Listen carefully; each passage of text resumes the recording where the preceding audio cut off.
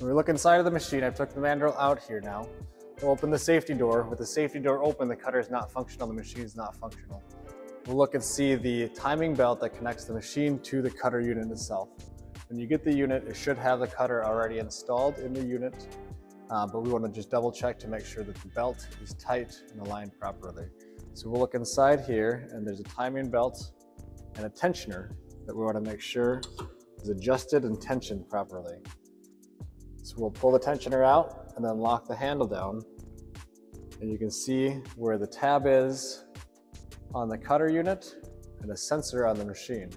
Now this is the cutter home position switch to tell the machine where the blades of the cutter are at. So the tensioner for the timing belt is right here. This will slide in and out. This has a sprocket on the end and will create tension in the belt. The belt itself can be seen here. There's a sprocket for the cutter and the opposing sprocket on the other side for the machine. This belt can be slipped on and over these sprockets. Then you'll see a tab on the cutter mechanism itself, and the blue switch and light illuminate. So this right here is telling where the cutter is to the machine, where the home position is.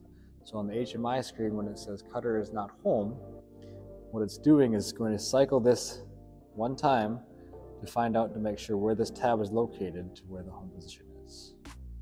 So again, we want to make sure this is tensioned out. By doing that, we can pull this lever here out towards us, create tension on the belt, and then locking handle down. Now you can feel the belt and it's tensioned properly.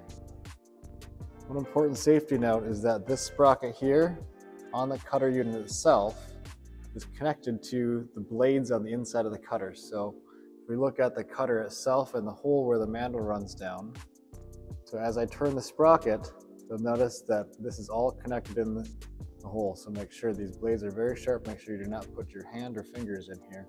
So again, as I spin this rotates the cutter blades. And again, this is what tells the machine where the cutter is at home, in the home position for the blue sensor. You can be very careful because the blades are very sharp. Once we have the cutter mechanism installed, the belt tensioned and set, we're going to shut the door to the machine and look on the HMI screen. Again, the cutter is not in position, and so we'll need to home the cutter to find the correct position. To do this, we're going to look on the screen and tab that says Manual.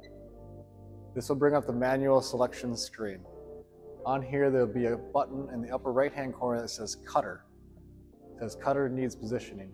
We're going to press and hold the cutter button down. It'll bring up another screen, and it says Cutter need positioning, please position the button. There's a positioning button here. What we're going to do is hold that button, and that's going to rotate the cutter until it finds its home. Once the cutter is satisfied, we go to the work screen. You'll notice that the alarm is now gone and the machine knows exactly where the cutter blades are at.